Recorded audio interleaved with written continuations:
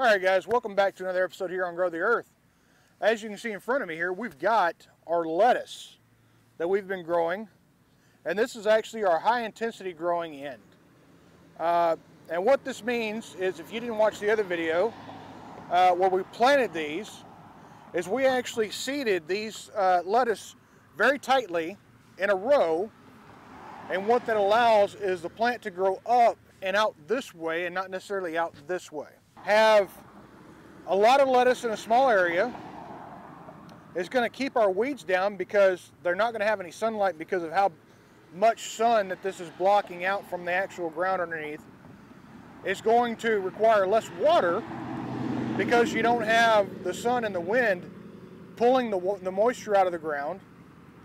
And it is just a really easy way to grow a bunch of tasty lettuce. And what's even easier is when we go to harvest it, is we're simply going to harvest it with a pair of scissors.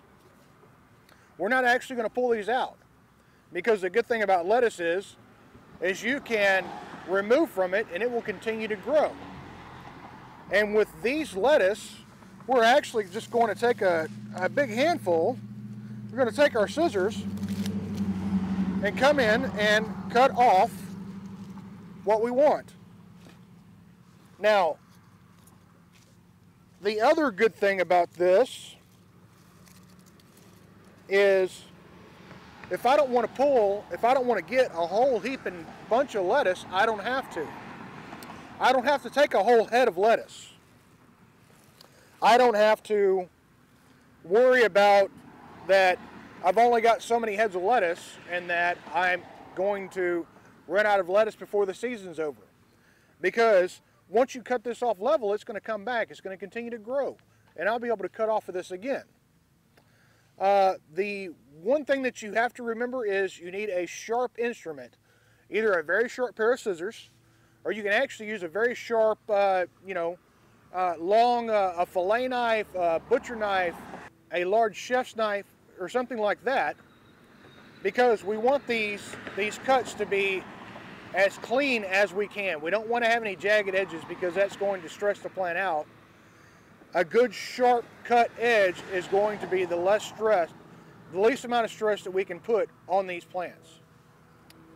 So this is one way we grew our lettuce, and this is how we harvest this end of the bed. Now down there we actually planted for heads, which means that the harvest down there is going to take into a lot different scope than it is here. Alright guys, so here we are on the other end of our bed, and this is where we planted so that we can pull whole heads of lettuce. Now we're not quite restricted to that, because what we can do with these heads is we can actually come in here and we can cut off the lower leaves, and we can harvest from that if we don't want a whole head of lettuce. So we have a little bit of versatility with this. Plus, if we do want a whole head, all we have to do is reach down, grab a hold of it, and just pull it out. Now, one thing about pulling these whole heads like this is if you leave these roots on, this plant will actually stay crisper and it will look better for a lot longer than if you come in here and cut it off and leave the roots in the ground. Because these roots, even though they are outside of the ground, will actually continue to take up moisture. So, guys, that's our lettuce bed. If there's something more that you want to see about what's going on here, I'll refer you to the video that is going to be right here. And actually, I'll put that up there earlier in the video too. That way, if you want to click on it then you can. If you want to click on it now, you can.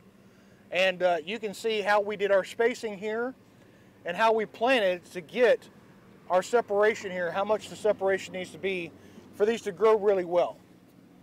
So guys, as always, I ask you to pray over your family, pray over your garden, and have a great day.